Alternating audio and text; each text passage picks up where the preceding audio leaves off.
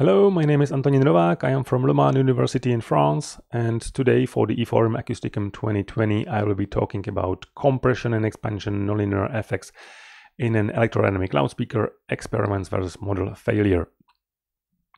So I will start with short introduction and linear model, then I will talk about nonlinear model, and then about my experiments and why I call this work model failure, and then about physical causes that are behind this failure. So let's start with the linear model of a loudspeaker. On the electrical part, we have magnetic circuit and voice coil, and the first linear equation describing the electrodynamic loudspeaker is that the voltage across the loudspeaker is equal to the current running through the resistance and inductance of the coil plus force factor times velocity. On the mechanical part, we have membrane, surround, and spider that together with the coil are moving in the loudspeaker, and the second linear loudspeaker equation is that the force due to the applied current is equal to the force on the mechanical part, where we have mass acceleration plus mechanical losses times velocity plus stiffness times displacement. When we use this model, this linear model, and plot the displacement over voltage as a function of frequency and displacement over current as a function of frequency, we can see that we have the same curves for different driving voltages, and this is absolutely normal because it's a linear model, so it needs to obey a scaling property of linear systems. So these curves are completely independent on the driving input level because it's a ratio between two values here and as well here.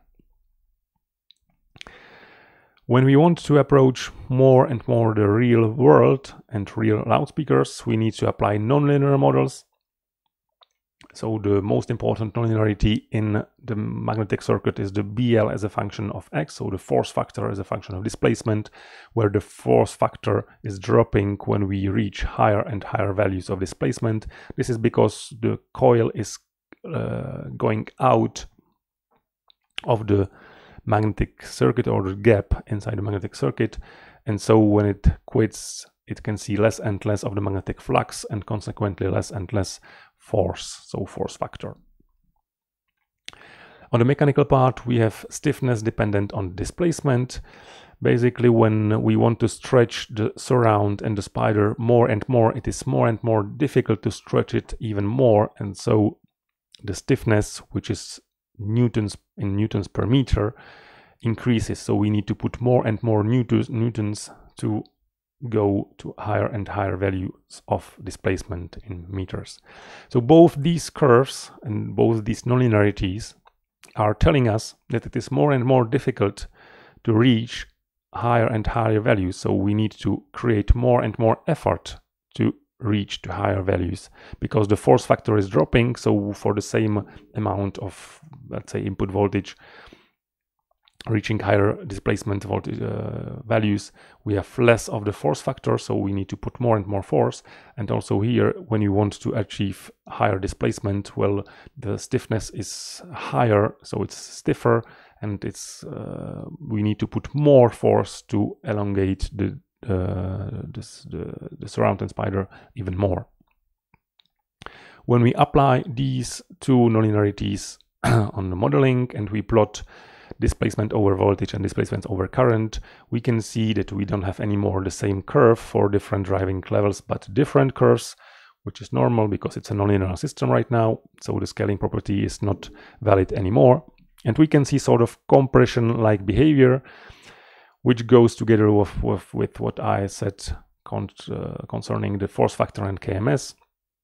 It's more and more difficult, so it takes more and more effort to reach higher and higher values of displacement for higher and higher excitation levels. When I did this in experiments, so I used very basic, simple setup where I have just vibrometer measuring displacement and then measuring current and voltage. I used two loudspeakers, two different loudspeakers, but of a similar size, loudspeaker number 1, loudspeaker number 2.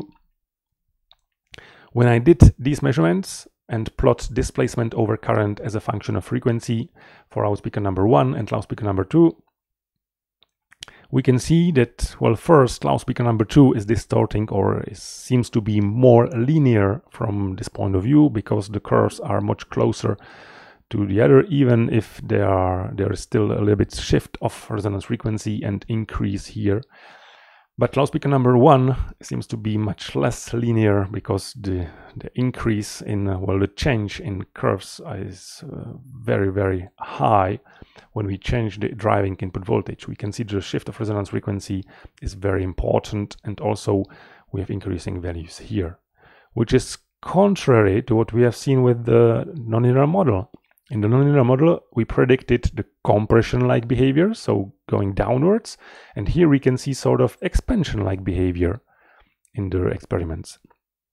So it seems from the experiments that it's, let's say, less, well, more and more easy to approach higher and higher values of displacement over current, which is not very intuitive, and it goes contra the linear model. And we can see the same thing in the displacement over voltage.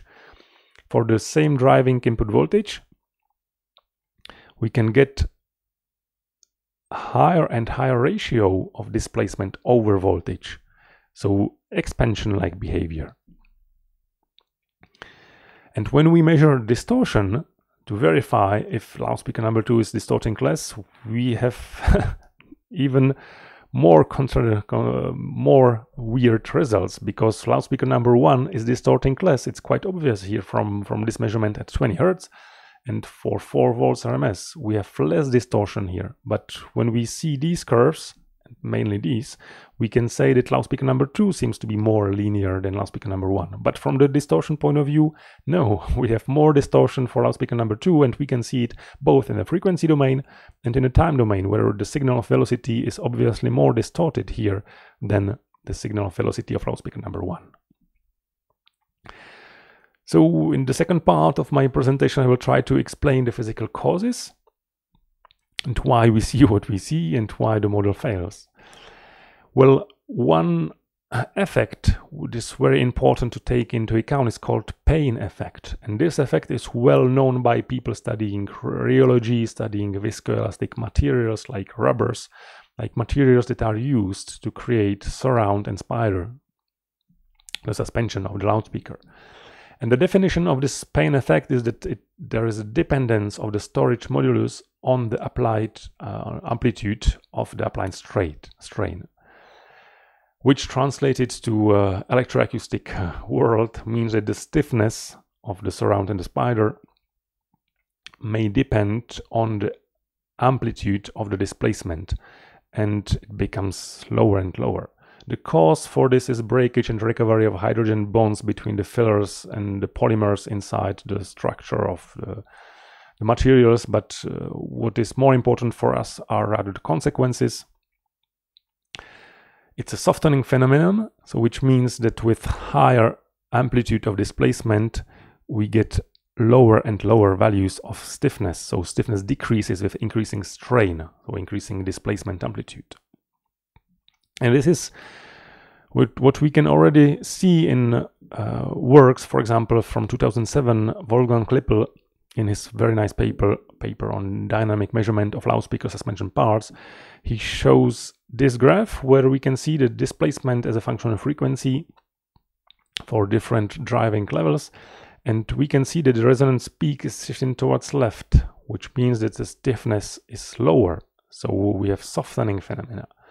In 2014, with my colleagues Pierre Cloton and Laurent Simon, we developed a method to measure the stiffness as a function of instantaneous displacement, but also as a function of driving level. And we can see as well here that the stiffness is decreasing with increasing level.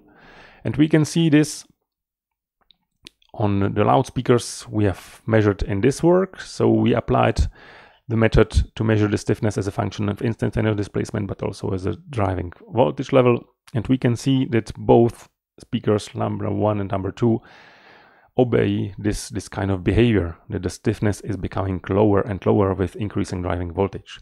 When we compare these results with the ones I have shown you before for these two loudspeakers, So we can now understand why we have this huge increase in the ratio of displacement and current compared to this one.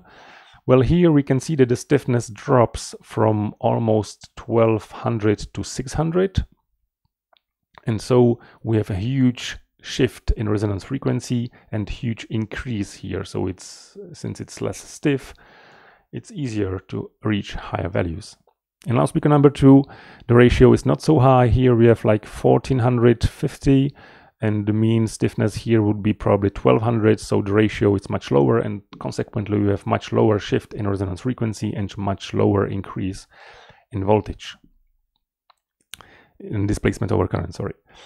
When we take a look on a distortion, well, distortion was measured at 20 Hz for 4 volts RMS. So 4 volts is this curve, which is much more flat compared to the curve in loudspeaker number 2.